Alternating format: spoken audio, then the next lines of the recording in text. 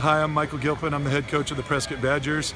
My impression of the game was it was kind of a tale of two halves. We made a lot of mistakes in the first half, and the other team capitalized on it. We knew that Combs was a good football team because they were in the playoffs last year, and you don't get in the playoffs if you're not a pretty good football team. So we knew they were going to come up here, and they were going to try to. They didn't want to go and do an 0-2 hole to start their season, just like we didn't. We pressed a little. We made some dumb mistakes that are somewhat uncharacteristic of us, dropping punts and things like that. And we were in a tight ball game at half. And we just talked about what we had to do at half to get back to playing smash mouth Prescott Badger football. And the results kind of speak for themselves because our boys in the trenches, they're not going to quit. They're never going to quit. And our running backs are going to come running downhill the entire game. And they carried us. One of the things I noticed is that last week you had a lot of penalties.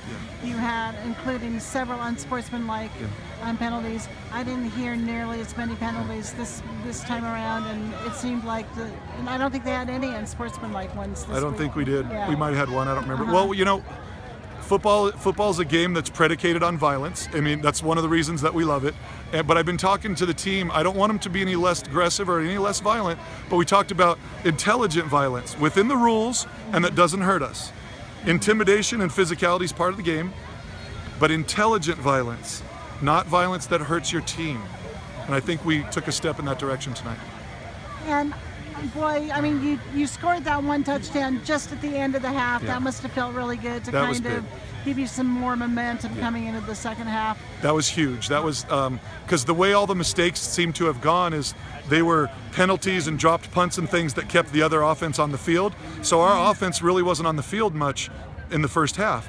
So when we had a couple minutes left in the second quarter and we got the ball back, me and the guys, we talked. We said we got to go score.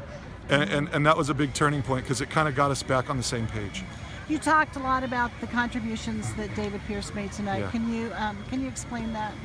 I've been lucky enough to coach David for 4 years now, and literally have not seen a tougher young man come through here.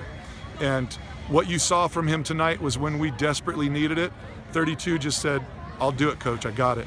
And he was exhausted. That kid, he had nothing left. I mean, he's exhausted. But when we needed it, he kept pounding him and pounding him. He just wanted it more than every other kid on the field. And David Pierce is a man. He is. Okay, anything you want to add? No, we got a lot of work to do. We're far from a finished product. We're going to be a tough football team. We're not ever going to quit, but we got to improve in a lot of areas. Okay, thank you so much. Thanks. So